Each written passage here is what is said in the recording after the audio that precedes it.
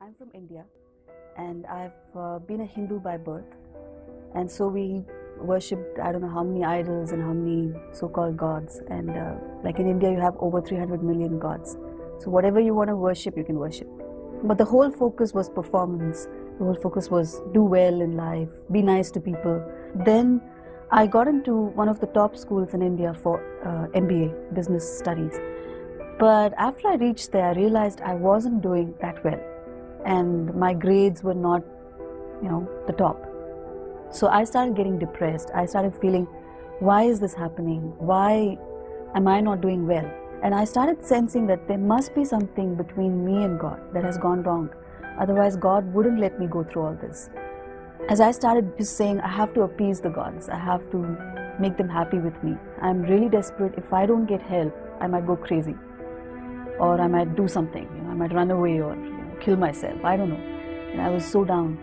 And so I started praying to my favorite Indian god called Ganesha. Ganesha is like the elephant god, and he is the god of education, of knowledge. And as a student, I said, oh, if he's on my side, I'll do well. So as I started praying, I closed my eyes. I knew the shlokas by heart. As I prayed, I saw a male tusker, a big, huge Indian elephant, charge towards me as I closed my eyes and prayed. And I opened my eyes and I said, this is really bad, because even my favorite god, Ganesha, has turned away from me. But they're not telling me why. What did I do? If they'll just tell me, I can change. And no one was answering. And then I remembered I had a Gideon's Bible, a little small Bible that I had got free in school. And so I opened that and I started reading. I don't even remember what I read. I don't know what I read, totally I don't know. But in a matter of few seconds, something very tangible and which was almost like white light. When I sensed it, I knew it was so clean, it was so strong, and so forceful. Just flowed through me, from the top of my head and flowed right down to my feet. And as the flow happened, just lifted off so many of my fears and burdens. My sister woke up, and she says it's about 2 o'clock in the morning or something. I don't know, I just don't remember. And she saw me and she said, my goodness, your face is glowing. Something has happened. What happened? And I told her, don't worry, Jesus is there. He'll take care of me. So the next vacation, I came back to my home city, and I met the pastor of my church in India, which is New Life Fellowship. And he led me in the prayer. He told me what it means to be born again. I still tell everyone that I meet, I say, he's the only God who communicates. He's the only God who will answer you where you are.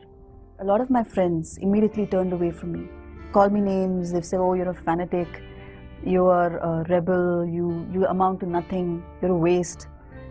Because now you have Jesus as a crutch for you. I had to confront my own faith, my Hindu religion, I had to confront. And it was difficult initially because it's like, why only Jesus? What's so special about you that is different from all my other gods? Because in the Hindu faith, it's like all roads lead to the same God. Everyone somewhere gets to the door. But it's not true. Only Jesus is the door. Only Jesus is the one person that we can go through. Everything else is the wall. And you can never get past that. And I remember fighting with Jesus and saying, why did you make it so complex? Why didn't you make 100 doors, 300 doors, so that somehow we'll all enter in? He said, actually, I made it so simple. I'm saying there's only one door, so that you don't get confused. Because even if I made 100 doors, the enemy is going to make 1,000 doors, which is going to complicate even more. So I said, there's only one door, and I'm that door. Come through me to the Father.